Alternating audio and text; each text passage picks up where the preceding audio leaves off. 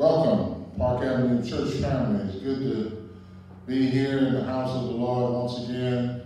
Here we are on another Wednesday, and we're ready for Wednesday Bible study. And we hope that all of you are well and doing everything that you possibly can to stay safe and to stay sanitized and to stay sane in this pandemic time in which we live. And I'm telling you, it's getting tougher and tougher, but brighter days are ahead, and we're looking forward to having more and more fellowship.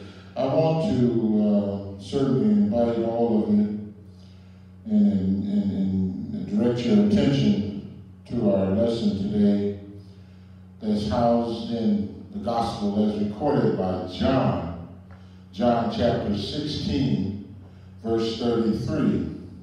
We're only going to take a look at one verse today, and I'm going to be sharing from two different versions. John chapter 16, verse 33. First, I'll be reading from the New International Version, and then secondly, we'll be reading from the New King James Version. So we pray that all of you have your Bibles, whether it be a hard copy, whether it be a Bible app. Certainly you have those instruments and apparatuses available. Let's get them out and let's get ready to go into the Word of God on today. John chapter 16, verse 33. We're going to pray and then we'll be ready for the Word. Heavenly Father, in the name of Jesus, we thank you for this time of study. We thank you for your holy Word. We thank you for these 9 people who are tuning in via YouTube and Facebook, and certainly we pray, Lord, that your word will go forth. Truly we pray, Lord, that people will be blessed, and we ask now that you will just have thine way with me. Use me to thine own glory, and I pray that your word would go forth to the end that a sinner might be reached and the saints would be revived. Now allow the words of my mouth and the meditations of my heart to be acceptable in thy sight, for Lord, you are my strength, and you surely are my Redeemer. And it's in the name of Jesus the Christ, servant's prayer, amen. John chapter 16, verse 33, here we go. Jesus writes, I have told you these things, so that in me you may have peace. In this world you will have trouble, but take heart, I have overcome the world. Now from the New King James Version, these things I have spoken to you, that in me you may have peace. In the world you will have tribulation, but be of good cheer, for I have overcome the world. May the Lord bless the reading and hearing of his holy and righteous word. I want to use as a topic today for our lesson, overcoming troubled times. Come on, say it with me. Overcoming troubled times. Certainly, let me give you a brief outline as it relates to the lesson that we read in your hearing today. First of all, we look at a word of composure. A word of composure. For Jesus says, in me you may have peace. Nowhere else but in me you will have peace. And the Bible even shares and declares in Isaiah chapter 26 that we will be kept in perfect peace, whose mind is stayed on him. Amen. So first of all, we look at a word of composure, and then secondly, in this particular verse, we see a word of certainty. A word of certainty. He says, in this world, you will have trouble. In this world, you will have tribulation. Tribulation comes from the Greek word tribulum, which simply means trouble. In this world, you will have trouble. And right now, we are in much trouble all over this land, in this world, in these continental United States in which we live. We have troubled times before us. First of all, word of composure. This text says something, secondly, about a word of certainty. And then also this text says gives us a word of command. A word of command. Listen to what Jesus says. In spite of all that you're dealing with and the trouble that you're experiencing right now, Jesus says, but be of good cheer. He says, but take heart. Reason why? He says, because I have overcome the world. Amen. Amen. Certainly we realize that trouble is present. Why do we have trouble? Why do we have trouble?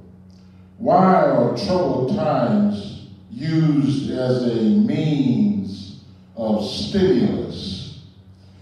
Stimulus comes from going through troubled times. The psalmist writes, yea, though I walk through the valley of the shadow of death, I will fear no evil. I'm walking through, and stimulus comes from going through troubled times.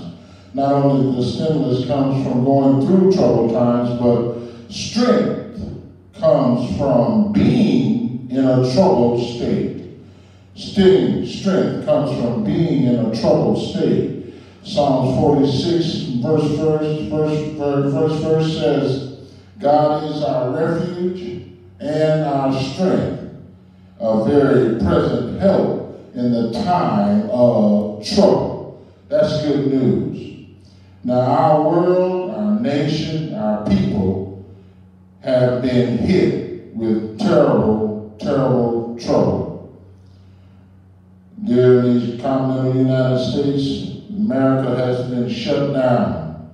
We've been given orders by both local and national and state government officials that we are to stay at home. We have nothing going on right now. Our whole societal system has been altered. Nothing has never happened like this before. Let me say something. I want to say something about coronavirus for a second. The coronavirus, first of all, is not new. This just so happened to be a novel, a new strand, if you will, of the coronavirus. The coronavirus is a virus that through mutation jumps from animals to human beings. This is not the first time this has happened. Back in 2001, 2002, there was a coronavirus called SARS. S-A-R-S is the acronym, SARS, and it stands for Severe Acute Respiratory Syndrome. It was a virus that first attached itself to cats. That's right, it attached itself to cats. Then it was able to mutate and attach itself to the cells of humans. And that's what a coronavirus is. It is a virus that animals attract, and it jumps from the cells of animals all by way of mutation to the cells of human beings. Coronavirus, COVID-19, is the virus that was discovered in the year 2019. That's why it's called COVID-19. And it is believed to have started in a city called Wuhan, China. And while SARS was a virus that jumped from cats to human, COVID-19 came from bats. That's right, came from bats. And the cells from the bats jumped to human beings. Now, in most instances, viruses that latch onto animals don't jump onto human beings, because human beings, naturally, we have different types of cells other than animals. We have different cells than animals. But this virus is very smart. Lord have mercy. They somehow, in some way, figure out what they must do to connect to the human cells. And this is what's called mutation. It's likened unto a jigsaw puzzle piece, if you will, as you're trying to find the piece where it figured out where it fits. And what had happened was the virus figured out a way to latch onto, to mutate to human cells. And it's deadly. And there is no immunity for this deadly virus. All of us, and let me make this perfectly clear. I know they have talked about various age ranges, 60 and above, more susceptible, and then we realize that it's not just the older generation, but it's the middle age and it's even the young people. All of us are susceptible to COVID-19. Now, what makes it so deadly is it's a stealth virus. That's right, a stealth virus. You may show signs of influenza, the flu, like in a day or two, but you may not show signs of COVID-19 for 2 weeks or more. And you could have touched someone or been around someone who has been infected, and all of a sudden, you are infected and don't even know you have it, and you may be even infecting others as you go around them. That's why testing is so vital, and it's important to understand that more and more testing will be taking place, and I encourage all of us to be tested to make sure that we don't have it, and if we do not get tested, we never will know. But I don't know, maybe this is sometimes through trouble, just don't need to know certain things, but I do want to make this clear. Testing is vital. Amen. Now, if you test positive, you're immediately quarantined so you won't infect anyone else. This is how rapidly this virus can mutate. It can move. 10 can have it. And from those 10, that can grow to 100. And if that 100 group has it, that 100 group can infect upwards to 1,000. And it grows cases, and cases grow stronger, and it spread the virus, and we not even know it. And once discovered by the sudden increase in cases, you now move from what might have been just an epidemic, now it's a full-fledged pandemic. It has grown and reached international proportion, and it is certainly out of control. And what makes it even more tragic, we don't have, watch this, a natural immune system to fight off the virus. We have, over time, we have been able to build up inside of our bodies antibodies, but that is not something that we're able to do as far as this coronavirus is concerned. We have no antibodies, nor do we have any vaccination available that can block the spread of COVID-19.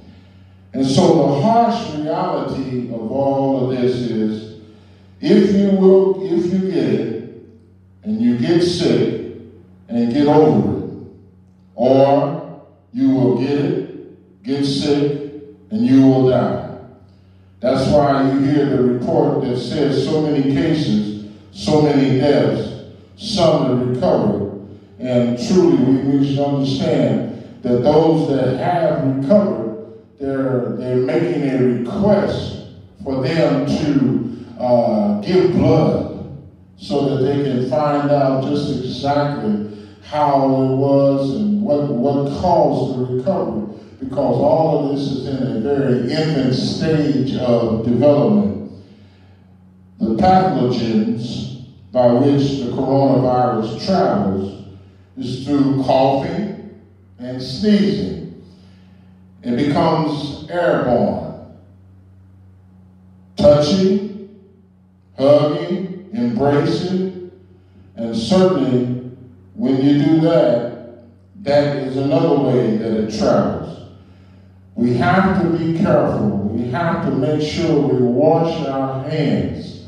Wash your hands. I know you might feel that you wash them every time you're turning around, you're washing your hands, putting on hand sanitizer, but keep on doing it because you can get it from people touching doorknobs, these grocery carts when we go to the stores to get the essential things that we need.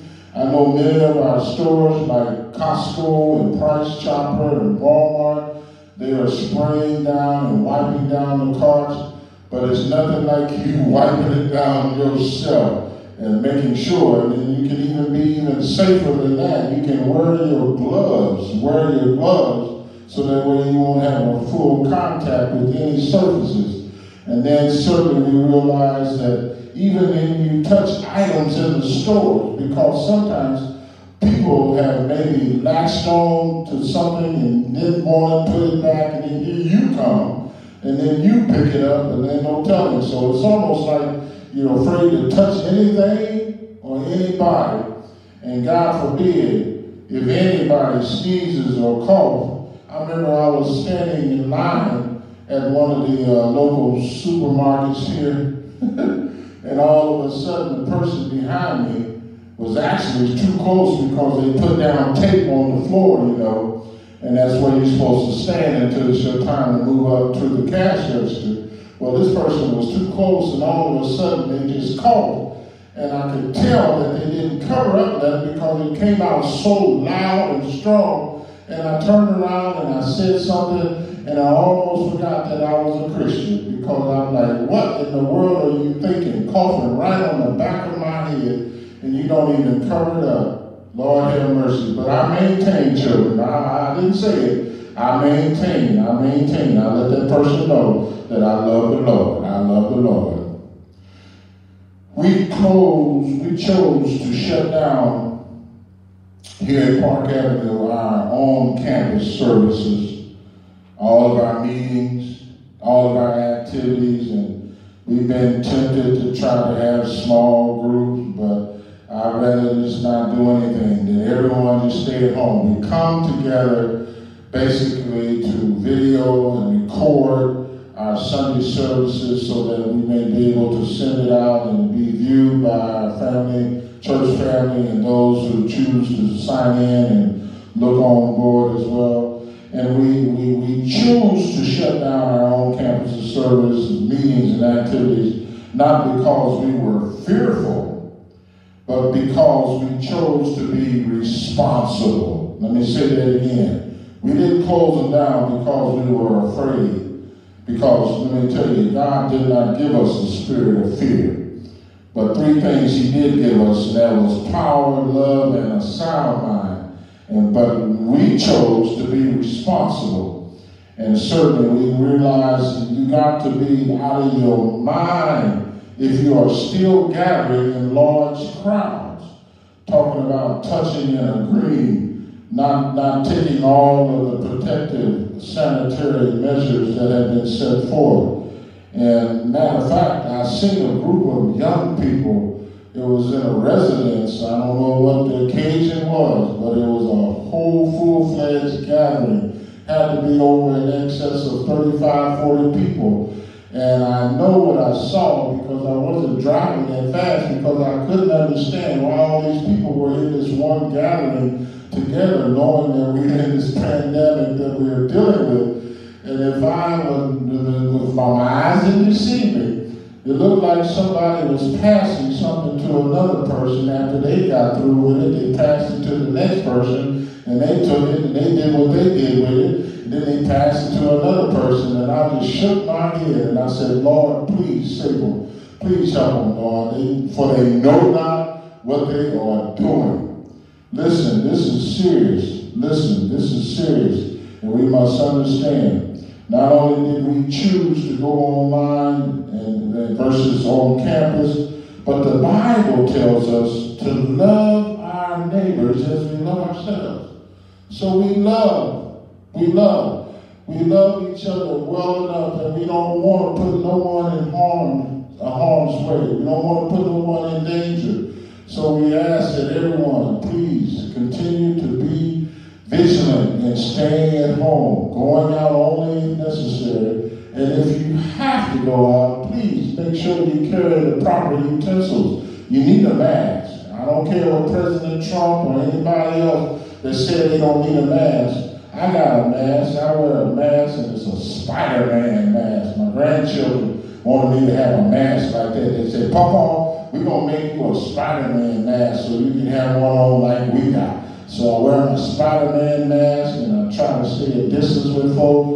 And I remember it just hurt my heart. It was just this past few days ago. I went by and dropped off some Easter items for my grandchildren, which I always give them something like Easter baskets. And no sooner I got in the driveway and I was on my way up to the porch just to sit them on the porch, my little grandson came running out and said, Papa! And he ran at me like he wanted to come to me, and I had to back away from him, and it just hurt my heart. I kept telling him, stop. It just hurt my heart that I could not help him. But he knows, he said, his mom had told me that she had talked to him about the coronavirus, and certainly we want to make sure that we continue to show our love for one another. And I had discovered that we can have, watch this, we can have the presence of worship without being present in worship. My, that's pretty good. Let me say it again. Yes, we can have the presence of worship without being present in worship. Just like right now, I'm speaking to an empty sanctuary, and I haven't quite gotten used to this yet, but I understand the need for it. And one of the things that I realized here at the park, we have never gone online before. We've never done anything YouTube, Facebook, technology-wise. But here we are. And quite frankly, I'm impressed at the results because I found out there are more people watching than there was attending. Now, LOL that. Yes, sir. So we thank God for the opportunity to go online. Listen, trouble has stimulated us to the field of technology. My. And we're able to reach more now than we had before to Christ. These troubled times have taken us back to a taught lesson. Our parents and our grandparents told us over and over again, wash your hands, wash your hands. You come in from outside playing, wash your hands. Before you sit down and eat dinner, wash your hands. And the good part about washing your hands, use plenty of good soap. Use plenty of good soap and good warm hot water. Soap breaks down the bacteria. Amen. And then the water will just rinse it all the way down in the drain. Now, we seek to be more sanitary than ever. Physical hygiene has become our number 2 priority, right behind God. God is still and should always remain our number 1 priority. So stay at home. Build relationships. Everybody's in one place, and I know some of you are probably going bonkers because you're not used to it, because everybody's so used to running in and out of the house, running around, race, gotta go here, gotta go there, gotta be here, gotta be there at this time, that time. But all of a sudden you realize you don't have that much business to tend to anyway. And also another thing that comes from troubled times is financial stability. No shopping, no spending. Oh, say it with me. No shopping, no spending. This opportunity you can save, and save. No outrageous prices for movies, no overpriced sporting events, no entertainment costs that are off the chain for these concerts and partying at the clubs where some of you go. No impulsive purchasing, buying only what we need. Troubled times will cause that. Troubled times have even changed bipartisan politics. Our Congress, our Senate, and our President, Donald Trump, have signed it, whereas on April 1st, it was scheduled to be 700,000 people were scheduled to be taken off of food stamps. Lord have mercy. But because of these troubled times, now there's paid sick leave, there's paid medical leave, there's unemployment stimulus, there's individual stimulus, there's family stimulus packages, there's money galore being made possible for everyone. And passed so many stimulus packages. The Small Business Association has money for the small business and the churches as well. And look, when we look back at all of this, it was the trouble, that allowed the opportunity for us to be overcomers. You know, in 1915, 90% of all blacks lived in the South, and they worked in cotton fields. We were poor. We was at the bottom of the economic ladder. We were stuck in that situation. But a bug came all the way from South America, and the name of that bug was called a boll weevil. Some of y'all remember what I'm talking about. And this boll weevil had attached itself to the cotton, and it has destroyed the entire cotton industry. And in addition to that, over in Europe, there was a war going on called World War I. And because there was a war going on, European immigrants could not come to the United States and occupy the many jobs that were available in the industrial north. And at the same time, there's a bug in the South called the boll weevil. So companies like Ford and General Motors and all the big industrial plants in the north, what they did, they came down south and started recruiting blacks from the plantations and the farms, and they were recruited to move north and to work in the industrial plants, making much more money than they did while they was on those farms. In this period of time, it was called the Great Migration. Some of you ought to remember that. You history buffs, the Great Migration. But please know that the only reason why we migrated, the only reason why we got jobs in Chicago and Detroit and Philadelphia and places of such was because of trouble. It was a bug that stimulated us to higher heights. It was a war that strengthened our hopes for a better day. And our country, this world right now, is in troubled times right now because of COVID-19. But never forget the words that tent maker from Tarsus spoke when he says, and we know that all things work together for the good of those who love the Lord. Let me go on and close this before I get too happy. Listen, there's two responses you can choose when trouble comes. Watch this, write it down if you like. First of all, when trouble comes, we can become irritated and endure the trouble. Let me say it again. The first response can be, we can become irritated and we can endure the trouble. All these schools are closed, there's no entertainment, there's no sports. I'm just going to stick it out because I just know that this is going to be over in a month or two. Or the second response is we can become stimulated and employ the trouble. My. We can become stimulated and we can employ the trouble.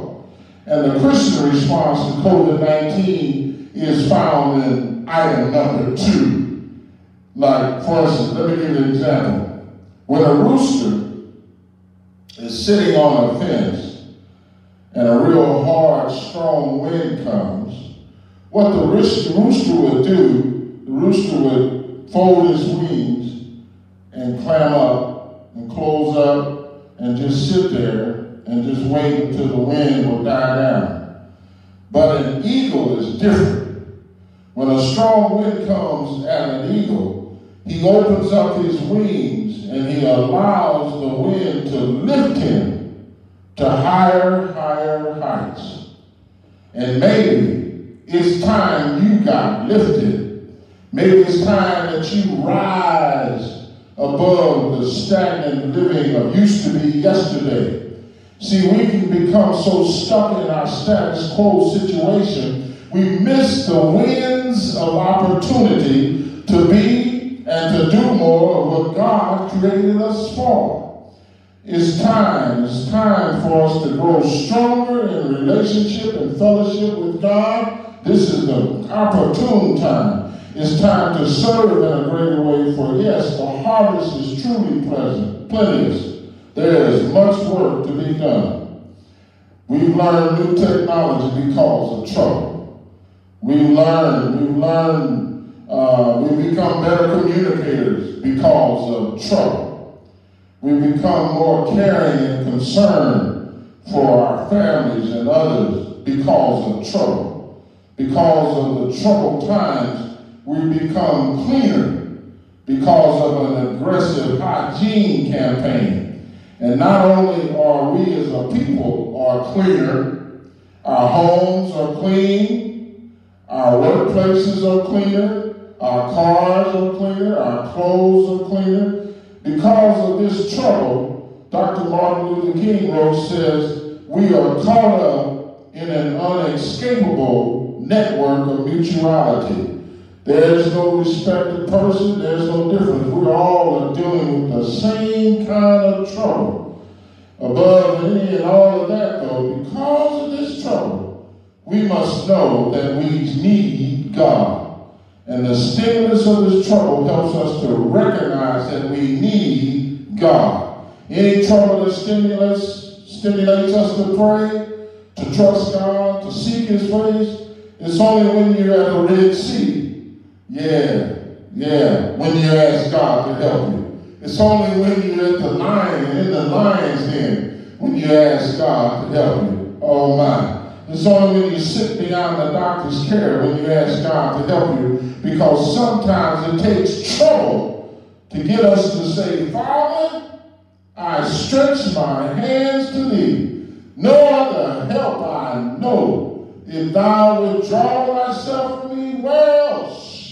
My, shall I go? Let us pray, let us pray, let us pray. Lord, we do thank you. We thank you for this word, and we thank you for the encouragement, realizing, Lord, that we want to be like that eagle. We realize, Lord, that we have to understand that when trouble comes, we want to employ and we want to do and take the message that is coming through the trouble. We realize, Lord, that times like these, we have you, and you are truly all that we need. So we thank you, and we pray this prayer in the name of Jesus. Amen. All right. God bless you.